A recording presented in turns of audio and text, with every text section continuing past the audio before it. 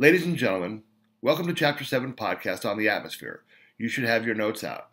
As you watch the podcast, please add to and revise your notes.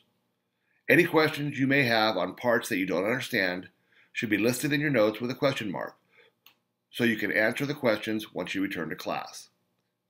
This chapter's essential question is, how do air pressure and temperature vary in the atmosphere? Remember, this question is to be used as a filter to help you decide what information should be contained in your notes.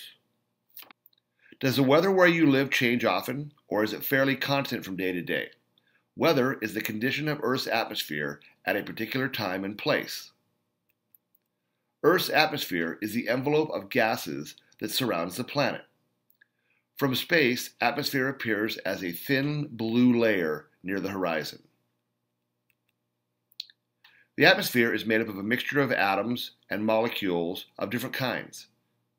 Earth's atmosphere is made up of nitrogen, oxygen, carbon dioxide, water vapor, and many other gases, as well as particles of liquids and solids. As you can see in the graphic, nitrogen is the most common gas in the atmosphere. It makes up a little more than 3/4 of the air we breathe. Even though oxygen is the second most abundant gas in the atmosphere, it makes up less than 1/4 of the volume.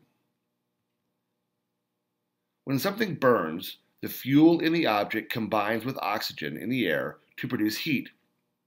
This graphic is called the fire triangle. For fire to occur, all three sides must be present: air, fuel, and heat. Oxygen is the most important gas in our atmosphere. Without it, life as we know it would not be possible. Food is our fuel. The organism combines the fuel in our food with oxygen in the air to produce energy required for a living thing to live and grow. Each molecule of carbon dioxide has one atom of carbon and two atoms of oxygen.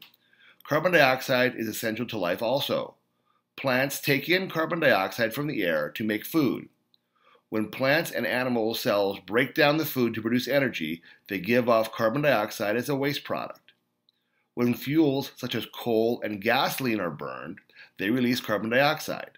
Burning these fuels increases the amount of carbon dioxide in the atmosphere. The remaining gases in the environment are called trace gases because only small amounts of them are present. So far, we have discussed the composition of dry air.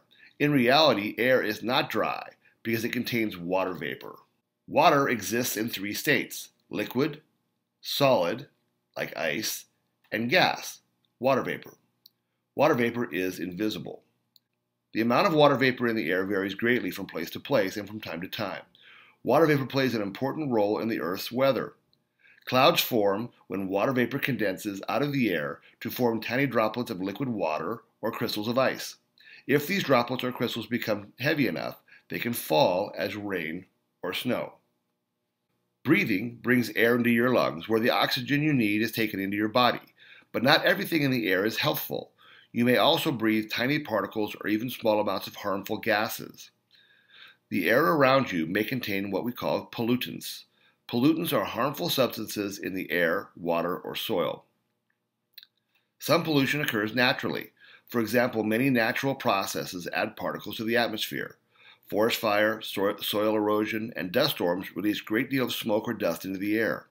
The wind carries the particles of molds and pollen. Erupting volcanoes spew out clouds of dust and ash along with poisonous gases. Most air pollution is the result of burning fossil fuels, however, such as coal, oil, gasoline, and diesel fuel. Almost half of this pollution comes from cars and other motor vehicles. Factories and power plants that burn coal and oil also release pollution. Burning fossil fuels produces a variety of pollutants, including carbon monoxide, nitrogen oxides, and sulfur oxides. The burning of fossil fuels can cause smog and acid rain. Rain is naturally slightly acidic, but rain that contains more acid than normal is known as acid rain. How does acid rain form? The burning of coal that contains a lot of sulfur produces sulfur oxides, substances composed of oxygen and sulfur. Acid rain forms when nitrogen oxides and sulfur oxides combine with water in the air to form nitric acid and sulfuric acid. Acid rain is sometimes strong enough to damage the surface of buildings and statues. It also harms lakes and ponds. In the United States, federal and state governments have passed a number of laws and regulations to reduce air pollution. Many newer cars cause less pollution than older models.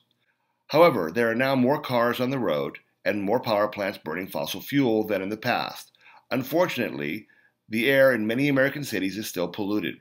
Voluntary measures, such as greater use of public transportation in place of driving, could reduce the total amount of air pollution produced. This is the end of section 7.1.